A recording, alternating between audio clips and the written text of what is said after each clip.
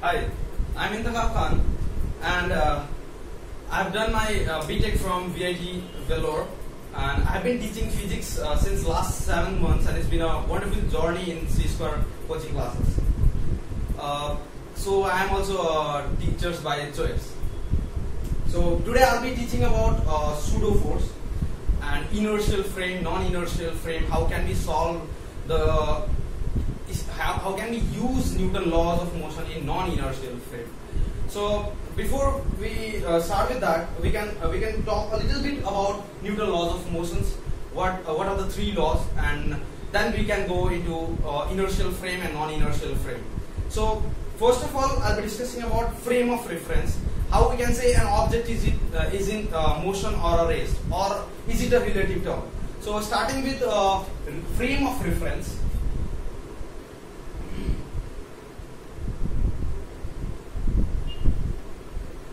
So frame of reference is a space through which we can observe any other space or a place where the motion is taking place. For example, if I ask everyone, is this pen, is this marker is at rest? Many of you will say, yes, it is at rest, but no. Because motion is a relative term. We can't say this is at rest. We have to specify from which place we are looking at this marker. For example, if a guy at the moon is observing this, I know that they can't observe this, but if they are observing this pen, then they will observe that this is in motion. While for me, this pen is at rest. This marker is at rest. So frame of reference matters a lot.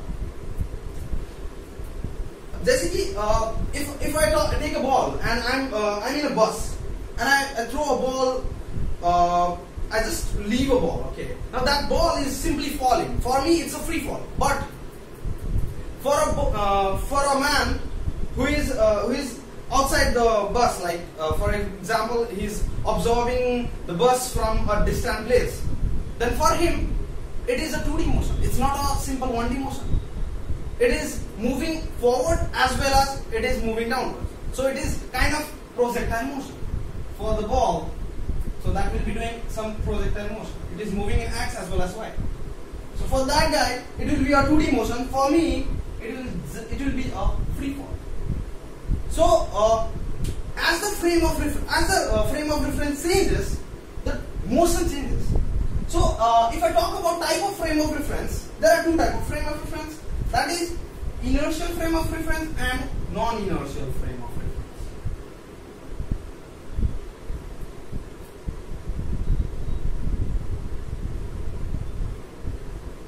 So I'll be giving examples of inertial frame of reference and non-inertial frame of reference. If we say a bus is moving at a constant velocity, then it is an inertial frame of reference. Why?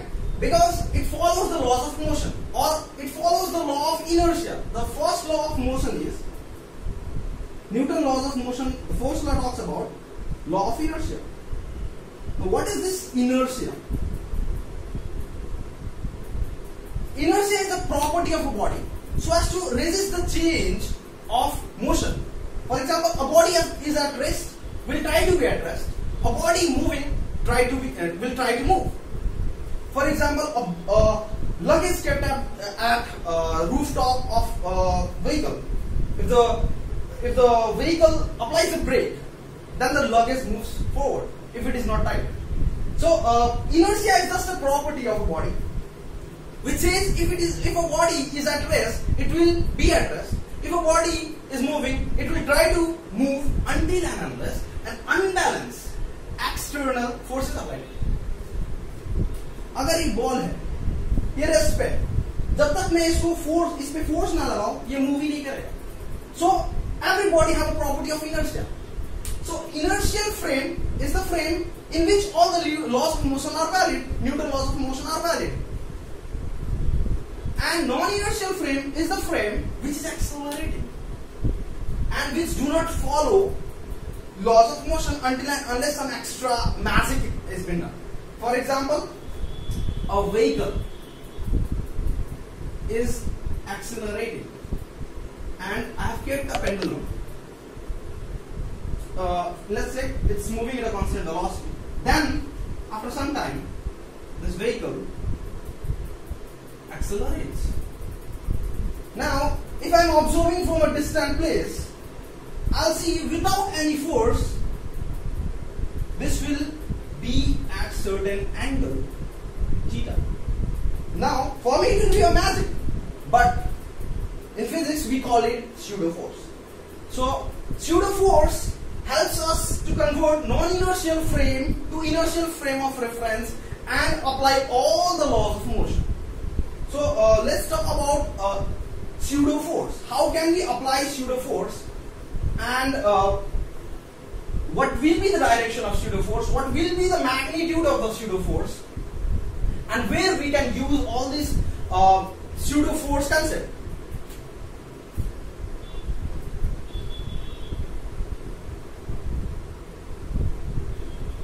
So I've taken this example, right, that a vehicle is moving with a constant velocity, and this pendulum is at the mean position. This is the mean position. This is an equilibrium position. If I leave a pendulum, it will be in this position. But when this vehicle will accelerate at a constant acceleration, let's take this acceleration is constant. This pendulum will automatically go at some angle and settle at that place. That will be at some angle. And the vehicle is moving with a constant acceleration. That pendulum will be at that angle, at that constant angle. Now, if I am observing from here, for me it will be the magic, right? Because first of all it was in mean position, and after some time when the vehicle accelerated, that is at some angle. Now, how can we solve this problem? This problem was solved by pseudo force. Pseudo force is a non-visible force which is acted due to the acceleration of frame of reference or frame. If the frame accelerates, the pseudo force acts, and it is always opposite to the acceleration of the frame. For example, this vehicle is moving forward with a constant acceleration. The pseudo force, let's write it as FP. FP. This is exactly opposite to the acceleration. If I call in my words, it is Ukhad ke ulta jodo. Simple. Let's take another example, and let's talk about its magnitude. It is equals to mass into acceleration. Simple. Let's take another example. If a lift is there, and I'm standing over there, let's take a weighing machine, and I weigh 66 kg. Let's take it 660 Newton. So my weight is 660 Newton when it is moving at a constant acceleration, a constant velocity. But whenever this lift accelerates, I'll see deflection in my weighing machine. If it is accelerating upwards, my weight will increase. And if it is accelerating downwards, my weight will decrease. Now, why would this happen? The same concept, Ukhad ke ulta jodo. If acceleration is downward, my force, pseudo force, will be upwards, and its value will be ma, mass into acceleration. My weight will be mg. In this case, my weight is mg, and acceleration is upwards. Ukhad ke ulte jodne pe, I'll get a pseudo force ma. Now, net weight in this case will be equals to mg minus ma, which is mg minus a. And over here, it will be net weight will be equals to mg plus ma. Now I can see my weight has been increased. Over here, my weight has been decreased. So this is another example of pseudo force. Let's take another example. Let's take a truck.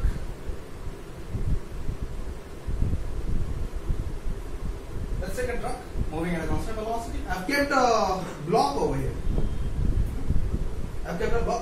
This is a rough surface. It have a friction. Now, friction is somewhat which opposes the relative motion. If this block will try to move backwards, the friction will be acting forward. Now, if this truck is moving at a constant velocity, then no friction would act. I mean, it won't. This block won't move.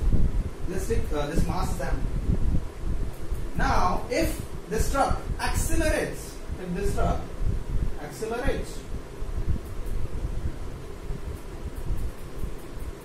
let's say it is accelerating forward, then a pseudo force will act in the opposite direction, whose value will be equal to ma. Now the force on this block is acting in the opposite direction to the acceleration, hence the friction. Now this block will try to move backwards, so the friction will act in the forward direction. Now this can be, the maximum value can be mu s n, which is a limiting friction. We have learned this in friction. Now if these two forces are equal, then this block won't move. But if the pseudo force is greater than limiting friction, this block will slide down and fall in the ground.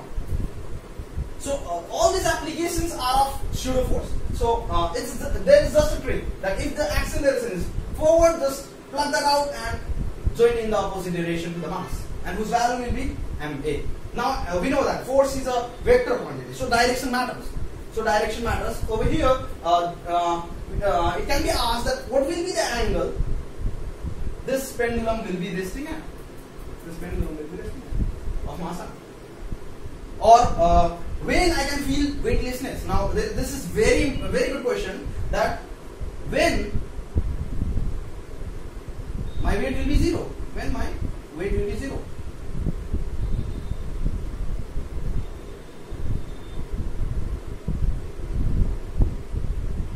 So I think everyone can answer that if this acceleration is equal to g, my net weight will be equals to 0 if g is equals to, a equals to g. Now when this can be possible? This is possible only when this lift is under free fall. When this can happen? This can happen if the braided ropes over here cuts down and this falls, and this is a case of a free fall. In that case, my acceleration would be acceleration due to gravity. So all these are the examples of pseudo force.